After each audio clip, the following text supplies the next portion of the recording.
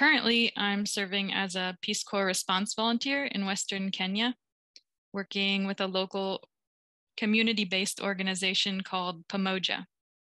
I really love the name Pamoja because it means together in Kiswahili. And as I've learned through my studies, the only real effective community development happens when people work together. So we're collaborating on projects around youth empowerment, prevention of HIV, and household economic strengthening. It's been a real pleasure to be here in Kenya for the first 3 months of my 12-month stint. It's actually my third Peace Corps service in Africa, and I don't think it'll be my last.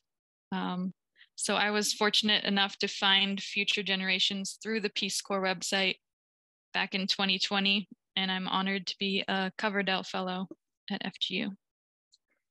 So I never thought it would be possible to find a graduate school that fit me so perfectly. My time at FGU has been the most applicable and inspiring of my life. Being surrounded by classmates, staff, and faculty who are all making a concerted effort to improve the world has been such a positive and encouraging atmosphere to learn and grow in.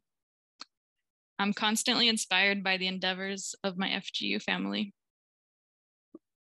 So I was lucky enough to meet and interact with some of these folks on the Appalachian Residential, which was a really fantastic experience. And I also have the pleasure of having a classmate nearby in Pittsburgh to collaborate and commiserate with. Shout out to Robert.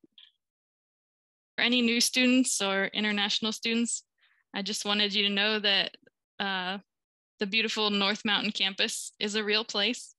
I've seen it with my own eyes, and it's worth the trip. So, especially to go and meet the magical people who work there. So thank you so much for listening, and let me know if you have any questions.